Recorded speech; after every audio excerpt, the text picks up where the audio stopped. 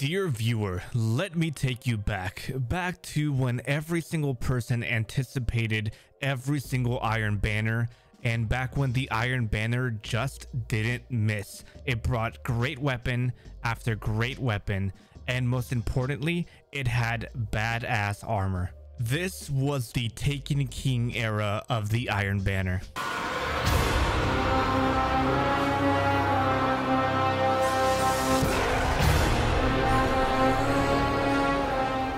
And while the Taken King brought a lot of great things to Destiny 1, I'm interested in talking about the armor. And the question that I have for you today is, was this armor really that good? Or was it just overhyped by people on Twitter? Because in case you didn't know, these sets are coming back according to the last TWAB Bungie released. So that's why we're taking off the rose-colored lenses and we're taking a look back at these armor sets to see what all of the hype is about. Quick little shout out to this channel right here because they archived what these sets looked like in Destiny 1, because I'm definitely not going to pay for PlayStation Plus just to go and look at these armor sets again. And with all of that being said, let's go ahead and start off looking back at the Iron Companion set for the Titan. And spoiler alert. And I gotta tell you, it was perfect. Perfect. Everything, down to the last minute details. And no matter which way I cut it, no matter which way I looked at this armor, together, apart, it is still amazing. And this was from a period before Bungie decided to bulk up Titans. I know what we're looking at right now is a female model, but the male model on the male armor set is still pretty thin. And I do understand that there are people out there that like the big shouldered, tanky Warhammer like Titans, but understand that that isn't everybody. And I'm honestly just really happy to be getting that knight aesthetic back. We have gotten other armor sets that are like this in both Destiny 1 and Destiny 2, and while they're all great to use, none of them hold a candle to the Iron Companion armor. And it all starts with the helmet. The helmet that is as iconic as the Iron Banner itself. The helmet that actually looks like a knight would wear. The Iron Companion helmet. And if there's any hill to die on, it is the hill that is this helmet is the best helmet in the Destiny franchise. Titan, Hunter, Warlock, I don't care. This helmet is absolute perfection. I think the only helmet that will give this one a run for its money would be the Hood of Exile, because that one might be equally as iconic, but like I said, I will die on this hill. I love how heavily inspired it is by medieval knights, and the plume at the top is just awesome. And I really like the Iron Banner tree design that they put at the forehead of the helmet. The gauntlets may look simple at first, but when you start looking at all of the little design choices that Bungie made and put on these gauntlets, you really start to appreciate them a lot more. And you appreciate them because they're simple and because they're able to match with other armor pieces so easily. The chestplate is simple in design when you first look at it, and it does share the design with other chestplates in Destiny 1 and possibly in Destiny 2, but what makes it special is all of the extra things that were added on top of it, like the vents on the front of the chestplate, the Iron Banner sigil, and the lights going across the chest. All of this is very aggressive styling, simple but aggressive. And because of that, you won't find it difficult at all to use this with all of the other armor that you have in your inventory. I would say the only weak points in this armor come from the legs and the mark. The legs look like a lot of other Destiny 1 armor and possibly a lot of other Destiny 2 armor and is replaceable. But even though I say that, I still do really like these legs. All of the other legs that we have gotten that looked like this still fall short of this. The design on the kneecaps and the asymmetrical design on the legs is very appealing.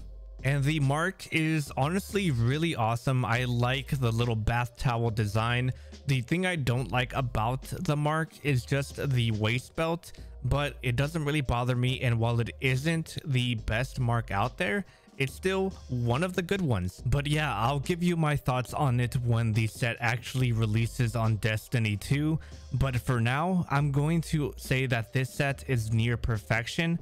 And when it does come out, you better log into Destiny 2 because you do not want to miss this set. As for the hunters, the story is a bit different. I know what you guys are truly after: the cloak.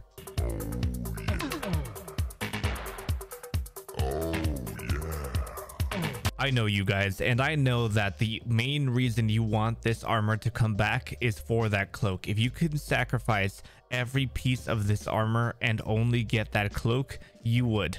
And I really don't blame you guys, because we've been talking about iconic armor pieces today in the Iron Companion helmet and the Hood of Exile, and this cloak can stand right next to both of those. At the beginning of Destiny 1, I was only a Titan main, and I remember having so much envy for this cloak and so much envy towards the hunters for having it.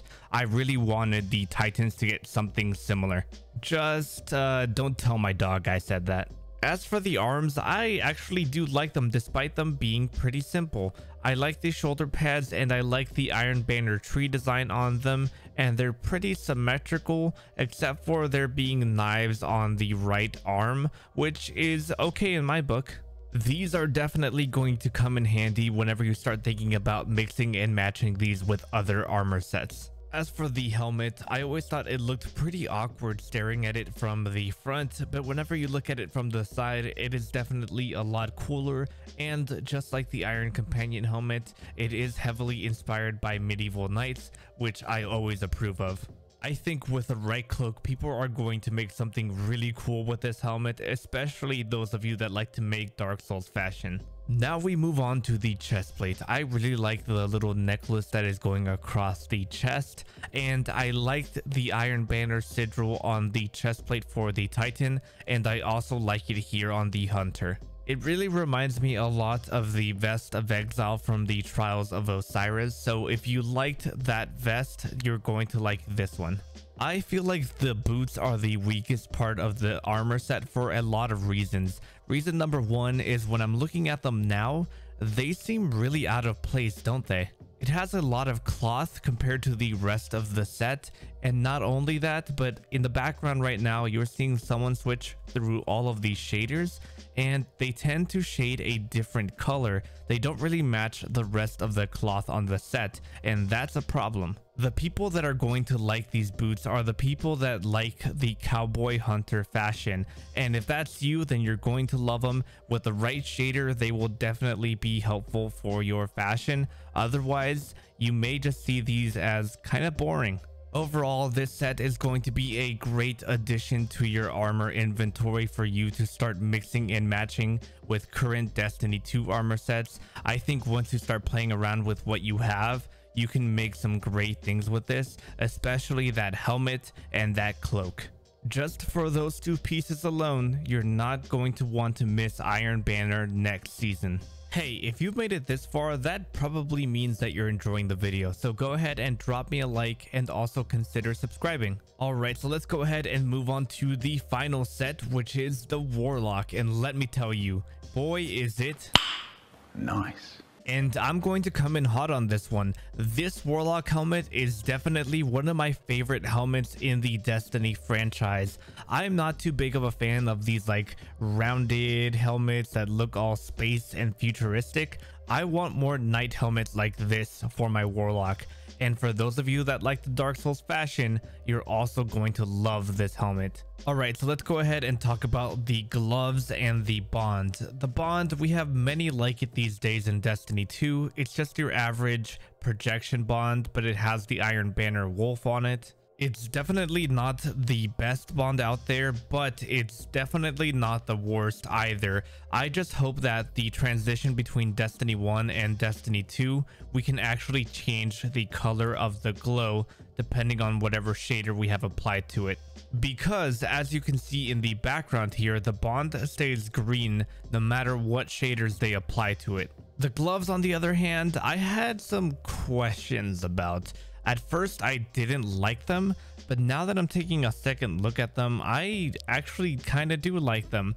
They most certainly aren't like the dendrite gloves with a lot of detail, a lot of lights, and a lot of really nice colors, but these are simple, yet they still have a lot of detail to them and a lot of character, and I think I can see myself actually using these. Now, I sort of feel like I'm going to have a different opinion from some of you here, but these robes to me are nearly perfect. This is what I want in a Warlock robe. The proportions are great. Nothing is too big and bulky. I love all of the iron banner patterns on here, the metal shoulder pads, the chainmail arms, the way that it shades.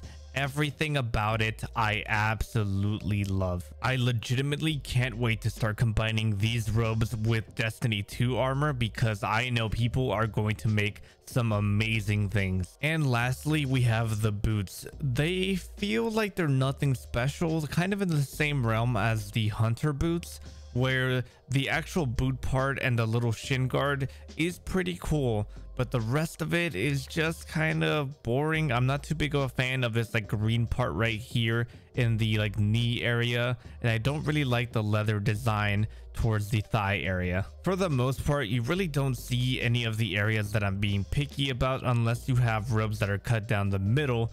But I do sort of like them, but I don't really see myself using them all that much. Overall, like the other two sets, the Warlock set is going to be a can't miss armor. You will feel some strong FOMO in not having these pieces. For me specifically, my favorite parts are going to be the robes and the helmet. And just like that, we've reached the end of the video, and we've reached the end of our refresher on the Iron Companion sets. Look guys, these are coming back for a reason. They were begged for a reason. These armor sets are still great. Each set does have its fair share of boring armor pieces to it, but that's normal for armor, and not everything has to be great. But for the most part, you are not going to want to miss Iron Banner next season, and you will feel some extreme FOMO if you do not get these armor sets. But of course, that is just my opinion, and now I want to know yours. So go ahead and leave me a comment down below. Which of these three sets is your favorite? What do you think about them coming back to Destiny 2? Anything and everything, let me know. Don't forget to like and subscribe on your way out if you want to see more videos like this. And thank you so much to my Patreon members. You guys are awesome, and without you, I wouldn't be able to make some of these videos. Go ahead and click on any of the videos popping up in your end card now. And as always, stay beautiful.